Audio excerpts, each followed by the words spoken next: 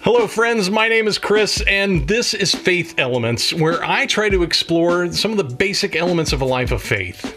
Now, on a hot day in June 2017, something very special happened at the Great American Ballpark in Cincinnati, Ohio. That was the day that a new bronze statue of Pete Rose was unveiled and dedicated.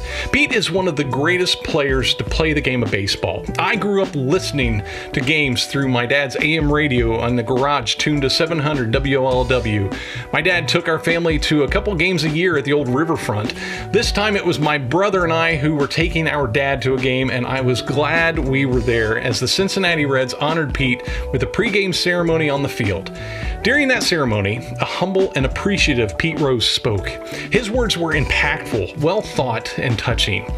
Pete's first words were, "I made the Reds Hall of Fame, and that's enough."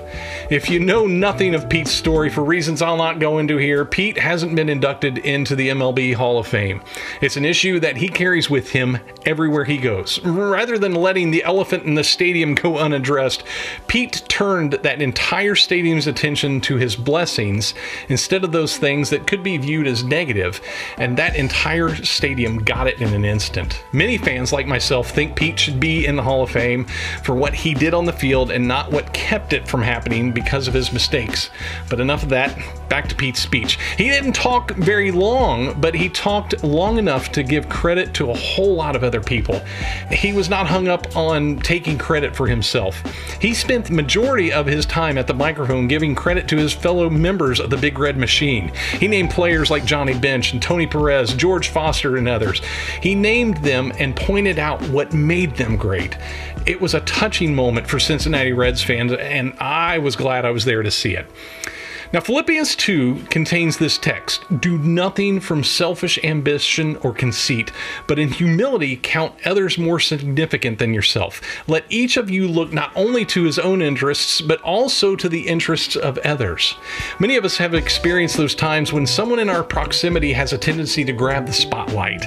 In that speech, Pete could have stood there and basked in the glory of his own achievements. He worked hard for that statue and the associated spotlight and his place in the Reds Hall of Fame. He could have also spent some time taking jabs at the MLB for not letting him in the hall yet, and those in the stadium would have applauded mightily. Instead, Pete wisely and humbly pointed to those who helped him achieve greatness. He knew that he couldn't have done it without those guys. Who do you have in your life to thank for where you are today? Who comes to mind when you read the words, "Let each of us not look to our own interests"? When you have that moment where you stop to think about how awesome your life is, who do you need to call and say thanks to? Beyond that, who in your life can you lift up and help others to see how awesome they are? Thanking someone for lifting someone up are ways that we can apply this biblical principle in our own lives. And that, my friends, is your faith element to consider for today. Thanks for watching.